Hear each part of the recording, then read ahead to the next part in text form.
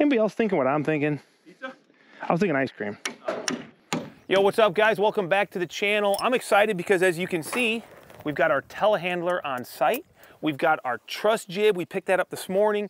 Way back there, we've got our mega deck. We've got our little scissor lift. All the equipment is here because today is my favorite day, truss day. And we're ready to stand these things up, get going. It's a little bit breezy. Greg's getting chains around everywhere, making sure that we're prepped and ready to go. As I was getting these trusses marked, and I think it's time now to start hanging them. These are 60-foot wide trusses. They're big, but not too big. So it's always a little nerving when it's a little windy, but regardless, we've done this before, and we're gonna go ahead and do it again. So let's get into it and let's hang some trusses. Ah, there we go. Perfect. Oh, safety first.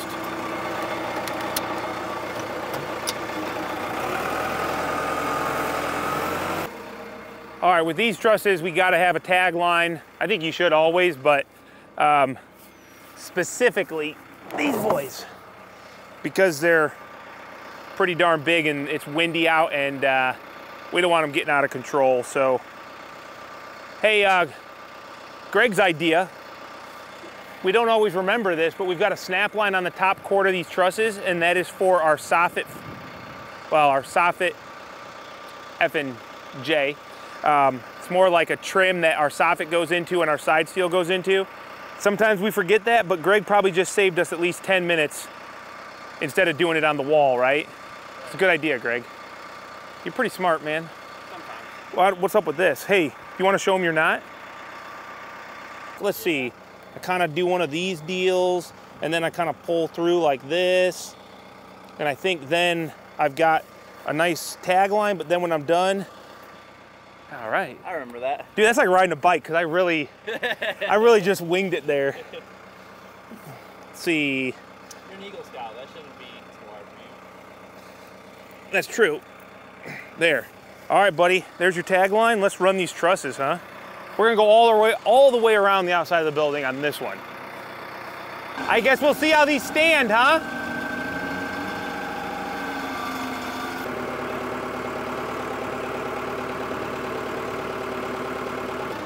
Go ahead and get it up there and then you go.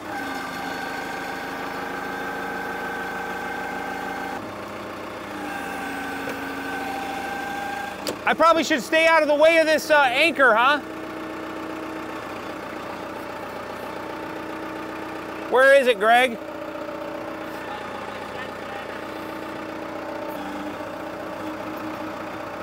You know what's really nice? I got my stabila so I can make sure that I'm perfectly level. Otherwise, when you get a load way out there like this, it can feel a little bit iffy. Oh yeah, buddy. I hit that one over there, Greg.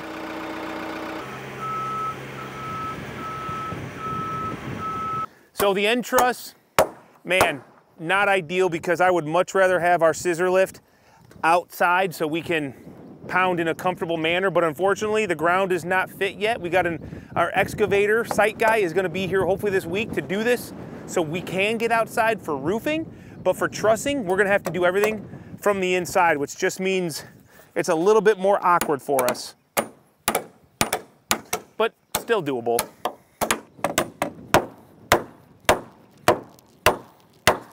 And we really got to swing this home because we want to make sure that we've got a good connection back here. We don't want gaps. So it may look like I'm just swinging and hitting the wood, but I'm actually really driving home these ring shank nails. So, I mean, these are 30 pennies. They're some big boys, even bigger than the standard 20s that we will typically use. I need to go down a little bit lower, Greg.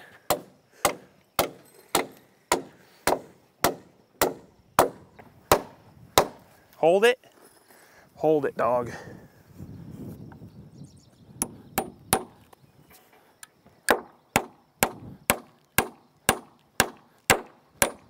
Oh, I think that just went some paint.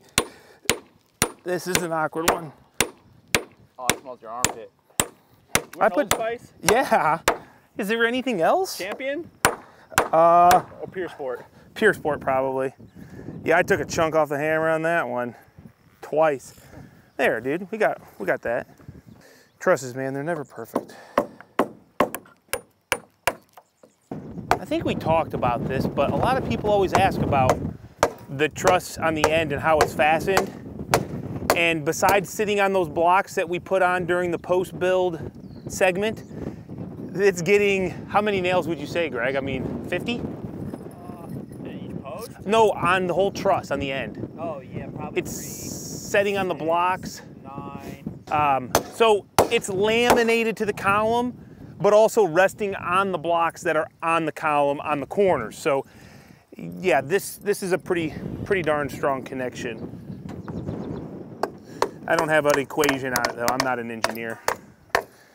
Being in a lift is safe, but the way sometimes you build, you lock your legs in, you're pretty good, and honestly, I feel more safe in a position where I can comfortably hammer a nail than, you know, if I am in a lift leaning out over a wall and my hammer's in an awkward position. At least this, I've got full 3 points of contact. My legs are wrapped around this frame that can't go anywhere. And I can comfortably swing a hammer. I look at the wall like a big ladder. So if I can climb a ladder, why can't I just climb my wall? What's the difference? That's my thoughts. At the end of the day, we got to do things sometimes that are not always black and white on a piece of paper. Sometimes they involve us thinking outside the box, but you always got to think and be smart about what you're doing. And that's why I try to work out of this mega deck as much as we can, because it is nice.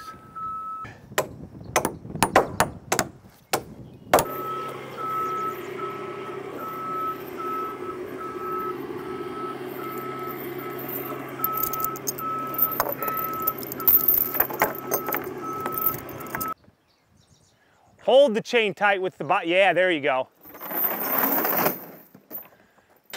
But as we start putting together this first truss on this first wall, before we detach the telehandler and take that off, because that's like holding everything right now where it's supposed to be, we're gonna get all of our chains in place. We're gonna make sure we've got X's on our wall, and then we're gonna make sure that we're pulling that truss to those dead men that we did during our foundation video when we were putting in all the piers. So that's what we're doing. It's very important. If you don't start somewhat straight, locked in, and kind of just solid, it's just like anything, man. If you don't do the prep work at the beginning, it makes the rest of the job harder. So this does take time, and it is probably the longest part of the trussing, but it's important. So that's what I'm doing here, is putting some X braces on my wall, and Greg is getting our chains up from the top cord down to our dead man. So we just always take our chain, put it through the bucket jug lid. That way we don't lose the bucket, because as you can hear, the wind is always blowing out here. Don't drop that chain on my head, Greg. I don't have my hard hat on. Now, right now we're just feeling for kind of snug. We're not looking to be perfect yet because we don't have our level out. So I'm just going till it's kind of snug.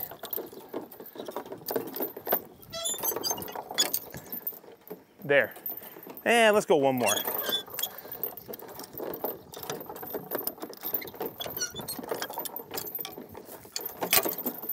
Okay, so now that's locking in this end wall, not allowing it to shift side to side. Okay.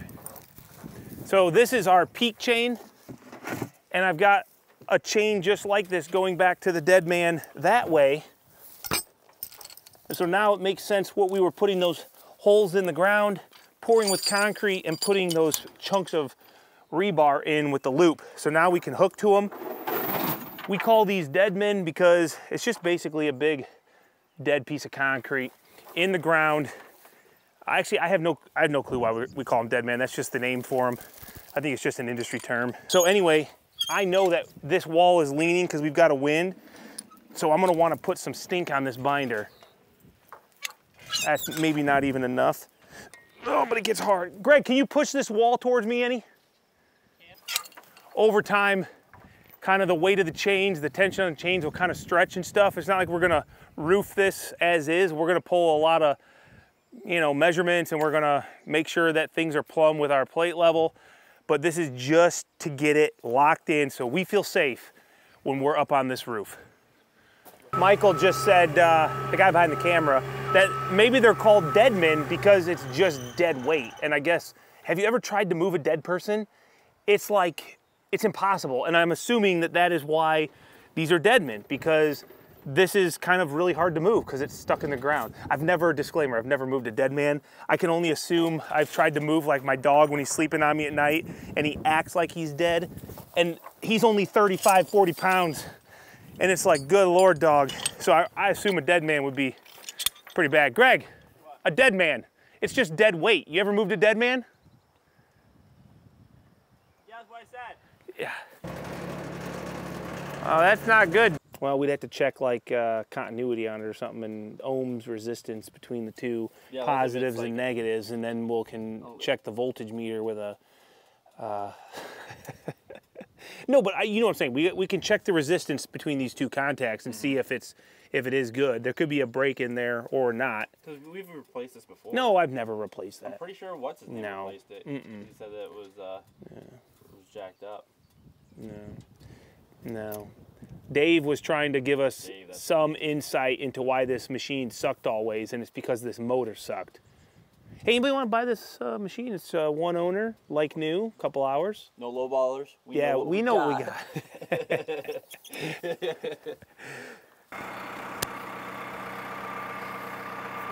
The best thing would have been to lift them all from that side. Because I don't think we can stand these up, right? I mean, you can't stand this up. Probably. And put my hook underneath of it. Yeah? It's kind of dangerous, but Ah. yeah.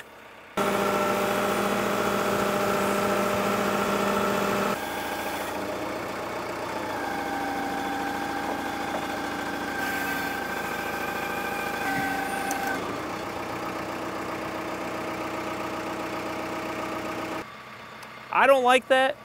I think we should strap it. Yeah. I think that if we weren't grabbing it from the dead center, if we were grabbing it with forks, it probably would be okay. We've done it in the past, just a center hook. It's not ideal, but it's a lot faster. Now what we got to do is we're going to bring straps and we're going to spread the straps out to these webs here. And we know that'll work. It just means we have to hook them up every truss and we have to unhook them after the installation. More time, but it'll be safer and better in the long run. So it is what it is. All right, so we're using these are overhead slings, and these are for a vertical 3,200 pound limit. And that's the way we're gonna be using them. So I'm gonna take this eyelet hook here. That's gonna go around our hook. And then over here, what I'm going to do is I'm actually gonna choker this. So I don't know if that changes exactly. I always, personally, whatever the smallest number that's rated for, that's kind of what I feel comfortable with. Even though if we basket it or sling it, it's valued at a higher weight rating. All we're going to do, which way did you go on this, Greg? You went under? Okay, I just want to be the same. Is luckily I don't have any gusset plates in my way, so I'm not going to be on any sharp edges. And we're just going to, I guess this would be a choker. And I hope that this isn't an issue for us. And I'll tell you why, because normally we use a cable here and we basket the cable here and then we bring it up to two eyes that we then hook with a clevis. We don't have them on us. So we're gonna try this. It's probably going to cinch this pretty tight, I'm assuming. We've got like a 700 pound truss. So like I said, at the worst condition, these straps are rated for 3,200. So weight's not an issue. It just might kind of suck pulling these off if it chokes them too tight. We're gonna find out because this is our only option right now, right?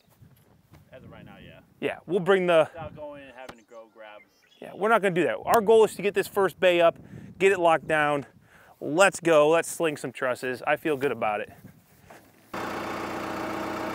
All right, Greg, moment of truth. See how she hangs.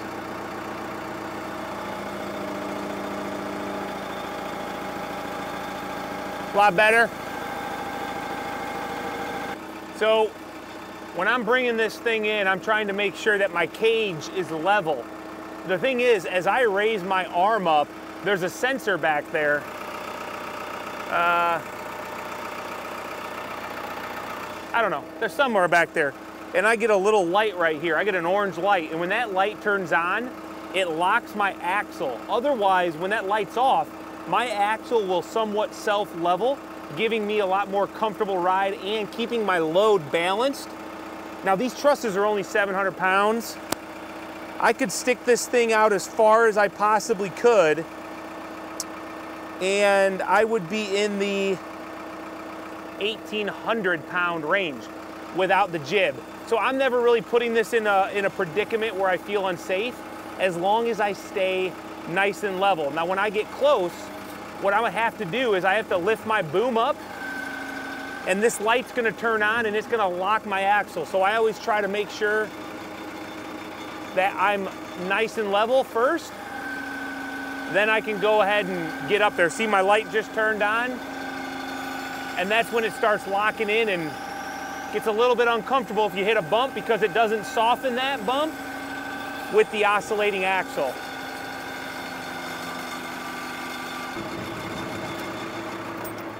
I'm gonna have to go up there and get it in first, huh? I probably should have had you just go up in that one.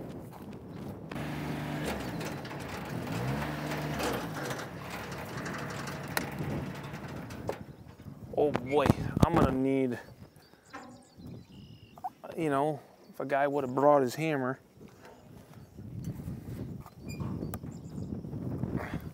Oh, look at that, I did bring my hammer.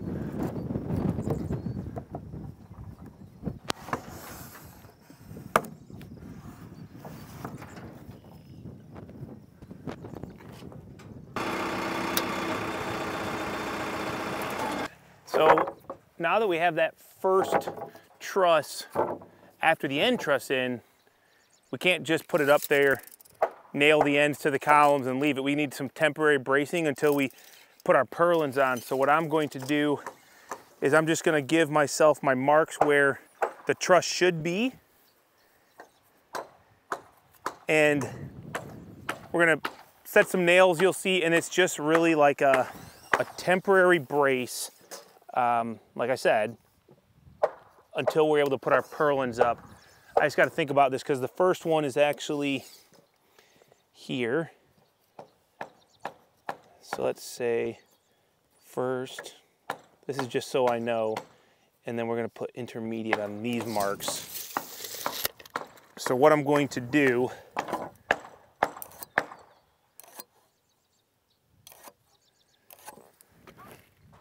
confused yet? Me too. I'm gonna take some 20 penny nails. Actually, these are 30s.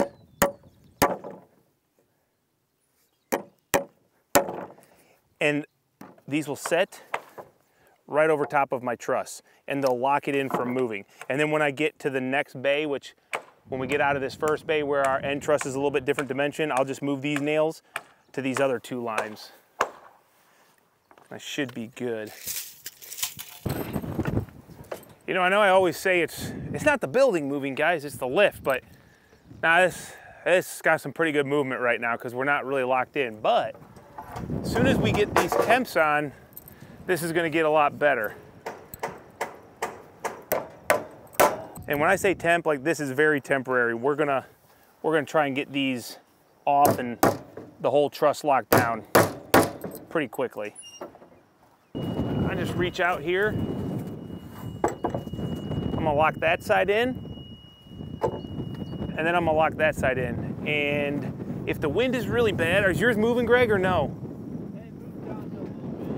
I'm gonna throw, yeah, I think if you keep one, you're good. I'm just gonna do this to tack it, just so it doesn't move. It's okay if that slides a little. The goal is now, see how much more rigid this is? Now this is locked into that first truss, and we're gonna do one on each of these. I wish it wasn't so windy. I wish it wasn't so windy. Pretty breezy. It just makes things more challenging.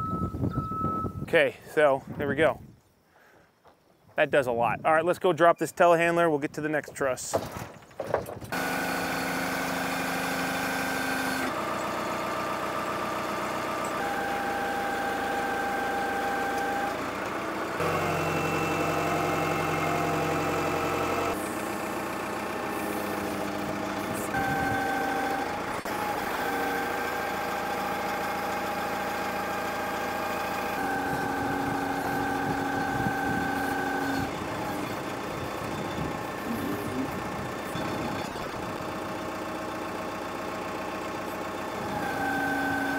Yes. Yes, queen. Hold that rope.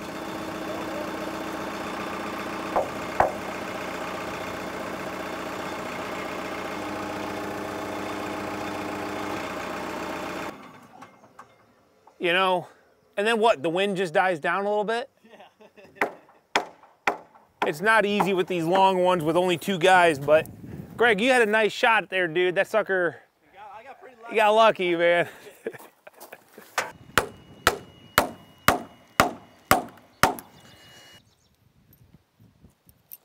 All right, well, these are 60 penny ring shanks. They're big old nails, and this is what's gonna hold all of our purlins to the top cord of our truss. And they call them oil quenched for a reason, because, well, they're quenched in oil. I don't know, it's really a mess though. Whew. Man, every time I go up on a tall wall, on a tall truss, in this little lift, I get mad because I let Greg go in the mega deck every time, which is so much more comfortable. Look at that guy. He's down there just living it up in that monster deck all by himself.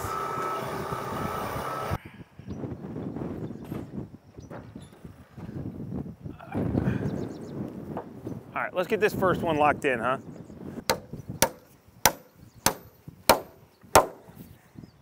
So whenever we do the first bay of purlins, remember this line we squared down? That is indicating the outside of our truss. Greg, you wanna go on your mark there? Thank you. And then this mark is where I want my purlin to be. So I'm lining up the outside, lining up to the truss line, and that's where we're securing this. And what that's doing is ensuring that from this point out, we're our 22.5, which is gonna give us our 2-foot overhang. And it gives us something to straighten to, because we've got a nice straight line that should be straight from here to the next purlin to the next purlin. So, yeah, you need some help, buddy.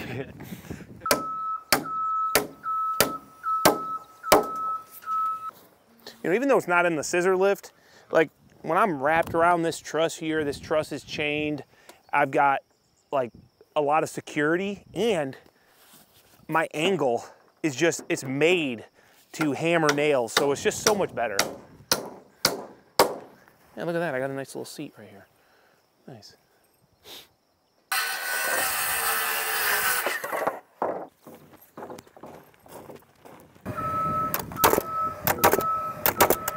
So these are wind ties, and this is gonna tie the bottom cord from post to post, end to end. And you know, just like our purlins up top are giving us some structure, these are gonna give us some structure, but not all the structure we need. We have to do some actual permanent bracing as well. That'll come later. But when you're doing the first bay especially, locking in this bottom cord together as one that we can chain, it makes us feel a lot better as well. So this is another one of those steps that normally maybe you don't want to do it right now because you want to just start trussing and keep going, but it does pay off in the end by having a nice solid building. You know you messed up. Trying to kill me? Trying to make you stronger, buddy. Just trying to make you stronger.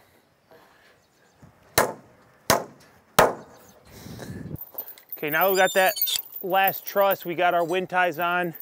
We're gonna come through, and Greg's got the plate level. We're gonna check, make sure it's really close, and we're gonna tighten all these chains up, snug them up, like this X right here. Let's check this end wall, Greg, see what we got. We don't want these under tension and holding the building in a non-square or non-plumb way, because then we have to fight it at the end of the, end of the frame up when we're starting to our steel. We want it to be holding plumb. The point is, if we don't do it now, the wood sits here over the next couple weeks while we're finishing the frame. Well, not weeks, I guess, probably even the next week. It sits here, and you don't want it to be torqued in a position that you don't want it to be in. So we're gonna make sure everything's plumb, the chains are nice and snug, and holding our building where we wanna be. But that's kind of day one of trusses. It's always a lot of work to set the first bay up, get it locked down, and where you want to be. But tomorrow we're good to go, and you guys, let's roll this right into tomorrow where we're going to wrap up the rest of these trusses. All right, just like we hoped, guys, gorgeous morning. It's early, the sun's shining, there's not a breeze out here, and we got 3 bays of trusses, so let's just get into it. I don't want to waste any time.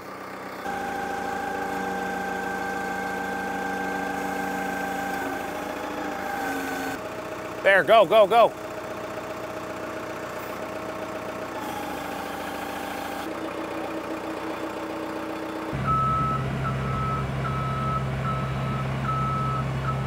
Okay, easy. Yeah, that worked out pretty good. It's a lot easier when there's no wind.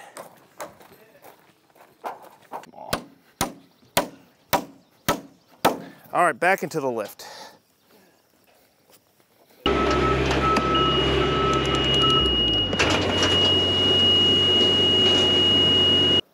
There we go. Greg, I'm gonna get this one. Give me a twist though. Yep. Yeah. So as you can see what happened, we just instantly dug right into this soft gravel. You getting the skid loader, Greg? Or what are you doing? Oh, you're gonna try to just, okay. I don't think that's gonna work, but. You want me to go backwards? Backwards, yeah. Try.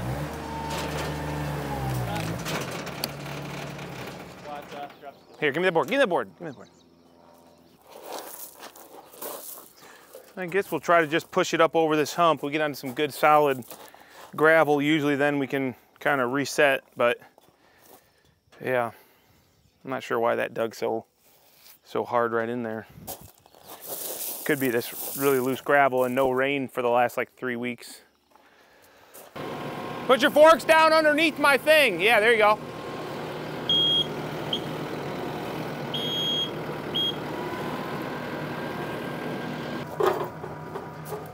All right, I think so. Then you don't even have to pick me up. You're just gonna push me. Yeah. All right, ready? Go ahead.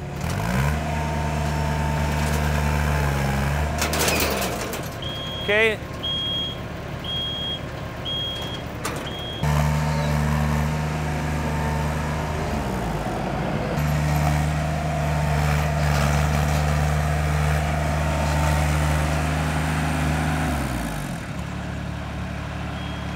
It just blows my mind that 4 inches of gravel is gonna take this thing out of commission and make it stuck. I feel like if you're buying a 4-wheel drive, off-road scissor lift, 4-wheel drive, why would it not do better than that, Greg?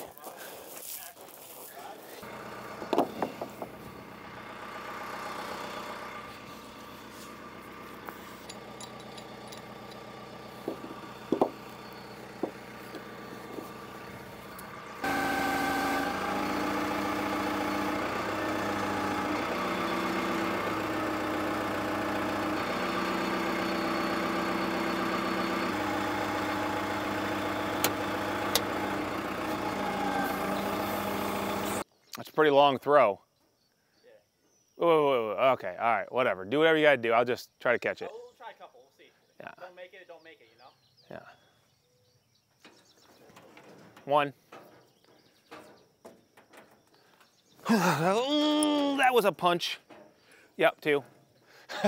That one kind of hurt. I see it. Yeah, that was your bad. 1 more, come on, come on. 3. Oh! 1 more. 4 out of 6, it's not that bad. If I was, yeah, I mean, if we were in the, what the? That was a right-handed catch. Let's go.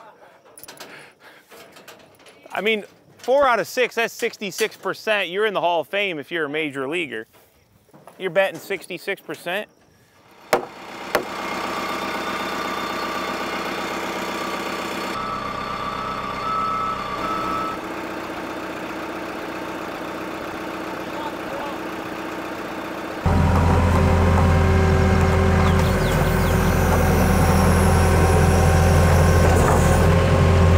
Twist it. Okay. That help you any? I'm gonna need your help. Can I drive a 60? You mind if I do that? Okay. Come on, twist it. There we go.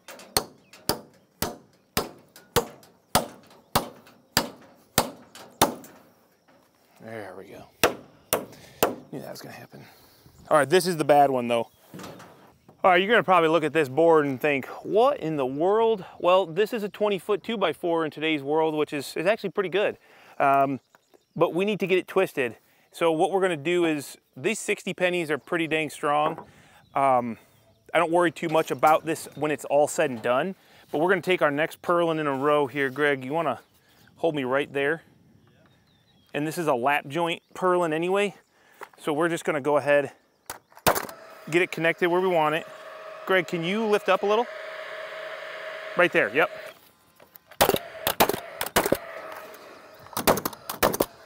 And then Greg is going to twist this for me. He's gonna use the power of leverage and friendship to get it right where we want it on our line. And then I'm gonna drive 2 60s in here. Unfortunately, there's not a pre-drilled hole here, so we're just gonna have to.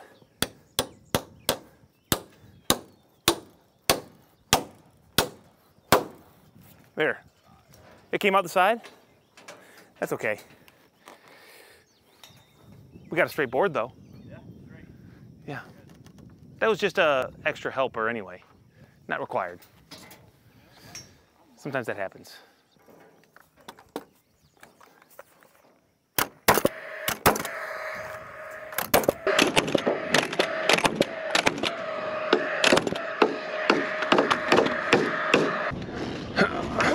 Oh, hey, buddy, what are you doing? You almost killed me. Well, I killed your future. That's about it. You would have been just fine. Come on. Okay. Oh, it's looking pretty good, actually. It's a shame that you have to struggle so hard, Greg. I feel like mine just fall into place. You know? I feel bad about that. Karma for her.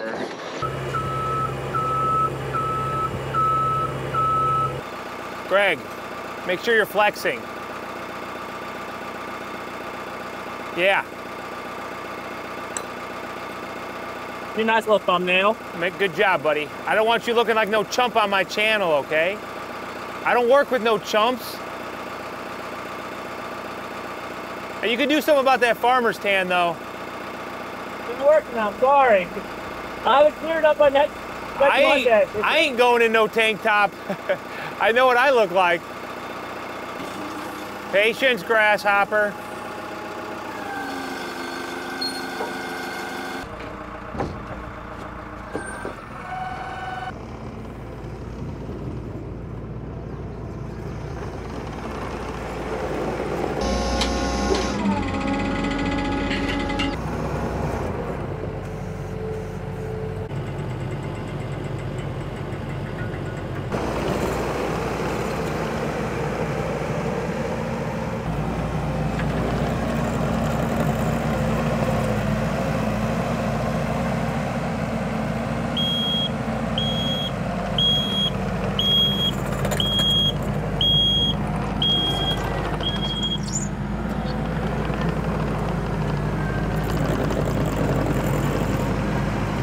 Okay, let's flip it over. This is our last truss, finally. I say finally, but it was only, what, 9? 9, yeah. Pretty small truss pile, but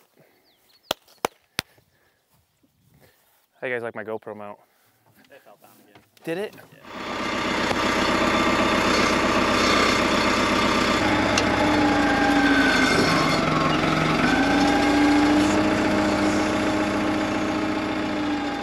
All right, that's a long day, guys. Actually, kind of a long couple days. I always feel like trusses are the most physically demanding parts of the job for us. I mean, roofing is hard too if you have long sheets of steel, but honestly, this is the hardest part, but my most enjoyable part. It stinks how fast it goes by because, I mean, that's it.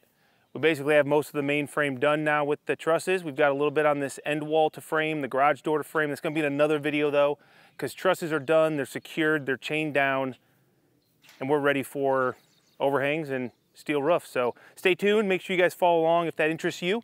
Hopefully you're enjoying this little series so far, trying to do it a little bit different, not so much educational, but more just, hey, just day in the life of, man, this is what we do. So if you enjoy it, hit that subscribe button, hit the thumbs up, and we'll catch you guys in the next video.